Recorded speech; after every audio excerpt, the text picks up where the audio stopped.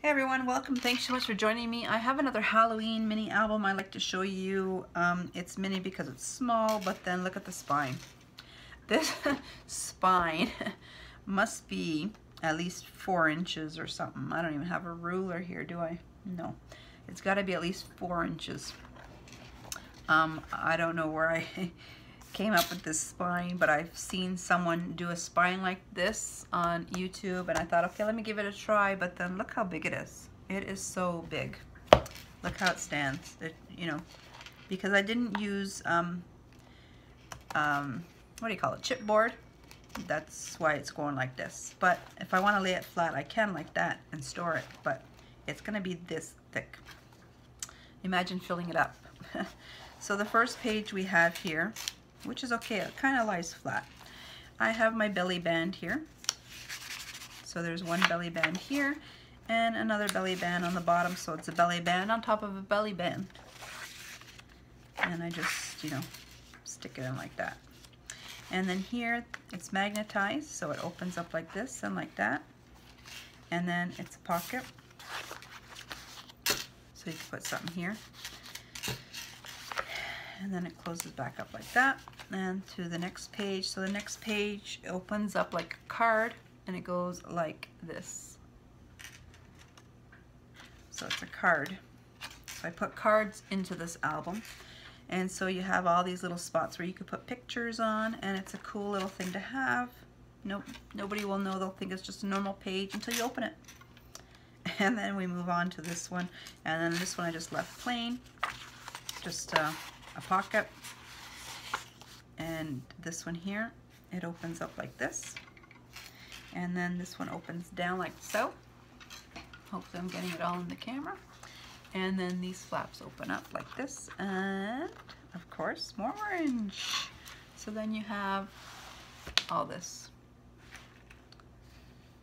which I thought is awesome to have, all these photo spots. And they don't have any pockets here, which is a good thing because it's already thick. And here's another belly band I made. It just tucks in there. And this is ribbon I used that I got from the Dollar Tree. And then this one is just blank page. And then here I made this card, and this just opens up like this. So it's one of those Z fold cards that opens up. So it's a Z fold card. And of course the same ribbon I got from the Dollar Tree I put there, which I thought is awesome. And this opens up just plain.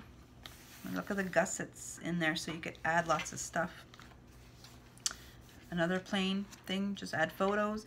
And here's like a gatefold card or something, and it opens up like this. And I think you could possibly put a little Polaroid picture in here, those little Polaroid printers you get. You could put a little picture in there. And then one on this side. And then it folds back down like that.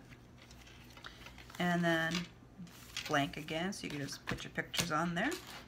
And then this one, it opens up like this. And I put some stickers in there. And then this opens up like so. And then this opens up like that.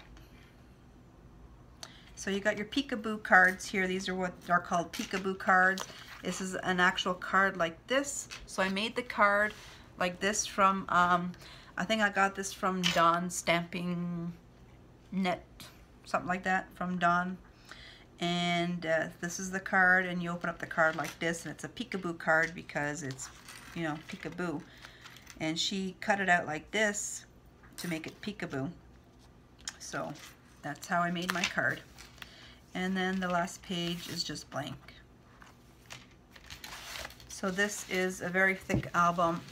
You could see like that how big it would be when you add all your stuff and all my cards that I put in there. You could also have it on display like so, and have these things pop up if you want, like that,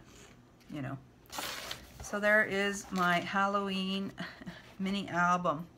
Thank you so much for joining me. Until next time.